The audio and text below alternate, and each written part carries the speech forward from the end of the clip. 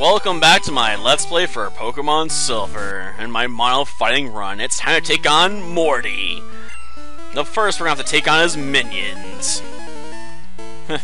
Who would think the assistant of the Shaman King would actually have minions? I guess Morty's moved up in the world. At any rate, I suppose we should deal with this guy's Ghastlies. For they hit us with a gas attack.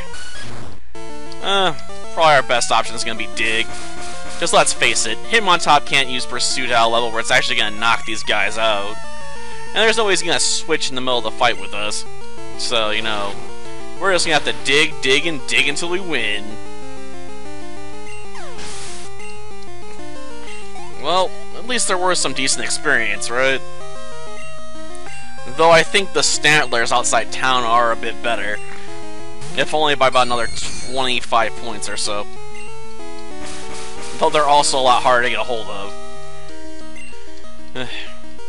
Aw, man. Oh, wait, it doesn't work because I'm in the middle of Dig in the invincible part. Yeah. Oh, yeah. Go Dig. What? Like, this is my best option for dealing with everyone here. It's a sad truth. Okay, let's deal with yet another Ghastly. The same way, because they're all the same level.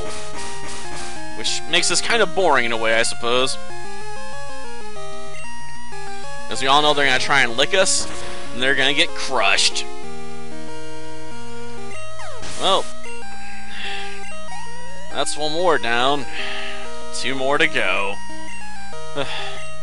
This is a long battle. Just because there's so gosh darn many of them. It's like he's got a horde of Ghastlies. I guess he's trying to mimic me when I did my Ghost Run. Of course, it is a bit disappointing that, you know, Morty doesn't have a Misdreavious, I suppose. After all, it's the only new Ghost Pokemon they had this generation. He doesn't even have it. Of course, when I did my Ghost Run, I didn't use one either. I mean, I could catch Ghastlies in the wild before the first gym, so there's no reason for me really to cheat any in. If I ever go back and do that again, though, I probably will give myself a Misdreavious, just because, you know, it'd be something different to have on the team. Although I don't know if I'd ever be really encouraged to want to do that again, because quite frankly, getting through the game once with the Ghost team was a pain in the backside. Especially since Haunter doesn't get access to the elemental punches, gosh darn it. Gengar does. Haunter doesn't. Ugh. Well, we still have enough digs left to deal with the Haunters up here. Yeah, she's packing Haunters. She's gonna try and haunt us for the rest of our life, I suppose. I don't think it's gonna work, though we're definitely gonna have to heal after this. Because Dig has such a small amount of uses before you run out of them. Ah, so we're gonna lose about half our health taking this guy out. Gosh darn it.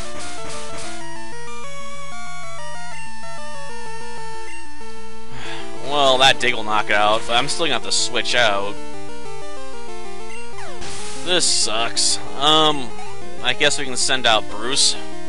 Maybe go for a Mud Slap. Yeah, we're changing alright. Because there's no point in sending anyone else out, because they just get, you know, knocked out. I mean, at least Bruce can do some damage before it happens. Oh, look at me, huh? You think that's gonna earn you a victory? I'm not so sure. Come on, we gotta throw more dirt on. And gosh darn it, I can't escape now. Well, I guess we're gonna have to see who can come out victorious here.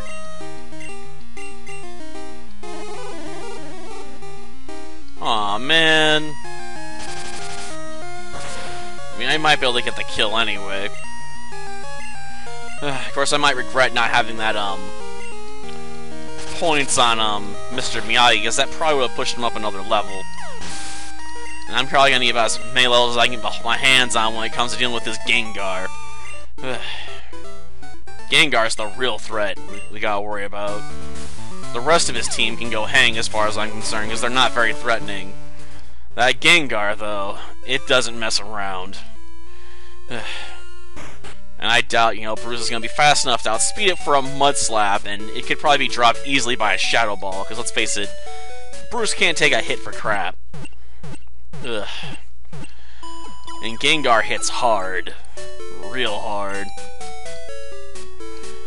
Of course, I'm not exactly sure why Ghost attacks are physical attacks this gen. That's always weirded me out. That Ghost attacks like Shadow Ball count as a physical attack. Like, it makes no sense when you think about it.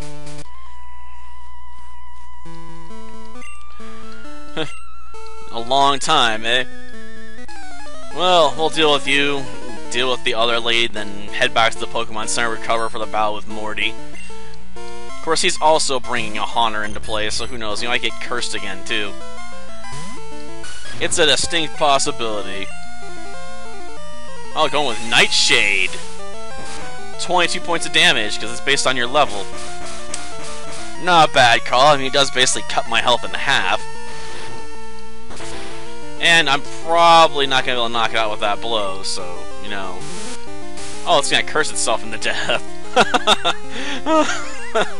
That's funny. Which means I'm not going to take any damage from it since it's not the end of my turn right now. Thanks, Haunter. No. I mean, Quick Attack's completely useless here. And what would I get rid of? Pursuit?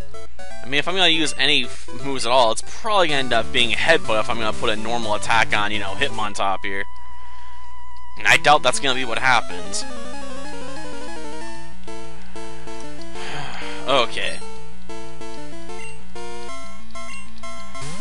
Ghastly, huh? Well, I eat Ghastlies for breakfast, so this isn't going to be too difficult. It's just time to dig a tunnel. And then we're going to take you out. Probably wouldn't be better off using Curse, because at least that would have forced a switch. Because losing, a fourth of my hit points just isn't going to work for me. Well, Haunter time, huh? Well, maybe we'll be lucky and we'll be faster. At least its spike didn't go off. Okay, is it gonna curse now? Guess we'll find out. No, it went for Lick. Gosh darn it, that Quick Claw activated while I was in the semi-invulnerable part. It kinda screwed me. Yeah, you can't do that while I'm underground, man. Well, that takes care of Haunter, at least. I think she's gonna follow this up with like another Ghastly, if I remember correctly, so I can drop that easily enough. Yep, it's Ghastly, alright. Well, this fight's over before it even began. It's time to dig that tunnel and dig it all the way to the finish line. I don't know, victory? I kind of lost my train of thought there. Well, after this, I might work on getting ready for the next episode of Master of the Monster Lair. Though that's basically going to be, at this point, me going into the dungeon, then leaving. That way I can, eat some food, then buy treasure rooms to place them. Because that's the main problem right now. I don't have enough iron chests.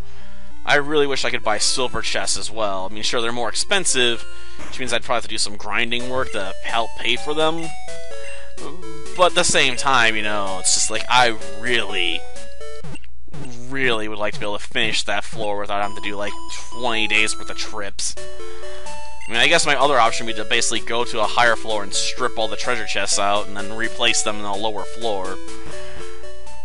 But I don't want to do that. Because it would feel a bit dishonest, in my opinion, if I was doing that to keep advancing floors by just digging up my old floors as I went down. That's not how a dungeon digger should operate, after all.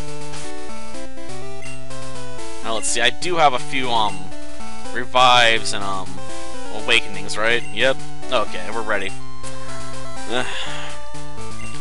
I figure, with 5 awakenings, the full heal, and, 6 revives, we should be good to go. I mean, if worse comes to worse, I'll revive Hitmontop, or Bruce Lee, or someone else to continue the fight.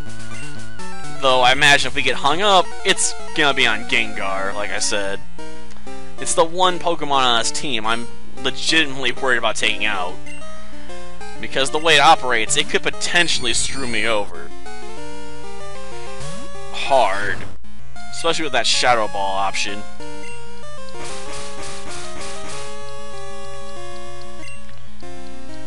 Ooh, going for Curse, huh? But I guess it can't work if I'm in the semi-invulnerable state. Interesting. I've never tried cursing an opponent that could dig before.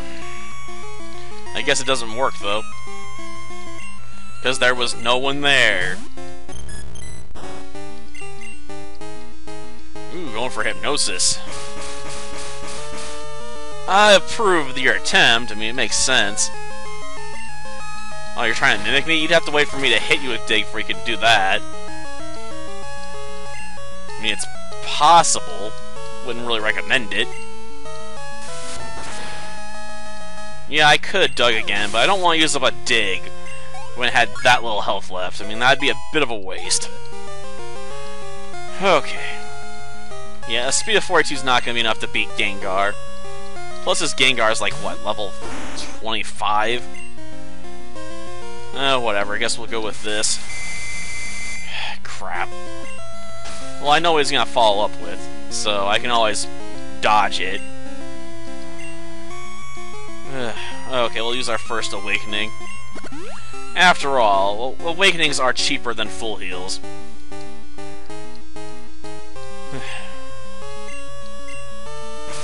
Ooh, Quick Claw went off. Which means if it goes for Hypnosis this time, it's definitely not going to connect. Maybe we'll get lucky and, we'll come up afterwards. Thank you, Quick Claw, for activating, you know, when I really wanted you to activate. Ah, it's trapped me in battle now. That's alright. I wasn't planning on escaping anyway. Plus, it means I got my move off, which is good in my book. Okay, just a little bit more, eh? We'll go with Pursuit then. Going for a Dig when it has that little health seems a bit, you know, insane. Of course, his last Haunter knows Nightshade, so it may inflict a bit more damage before I take it out.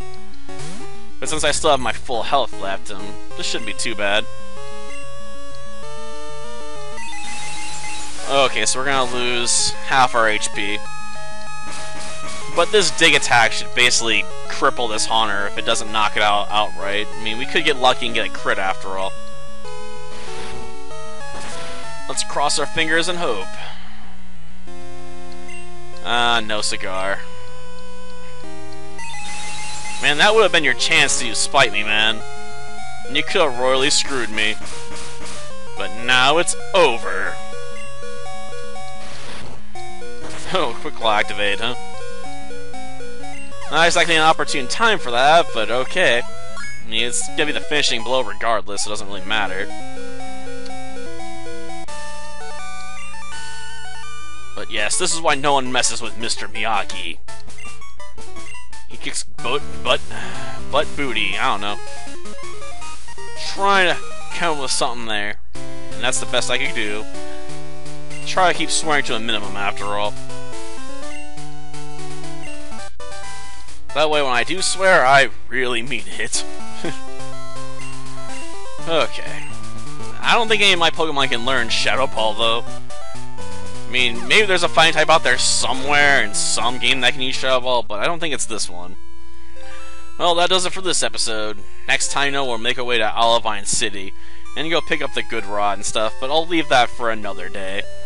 Till next time, then. See ya.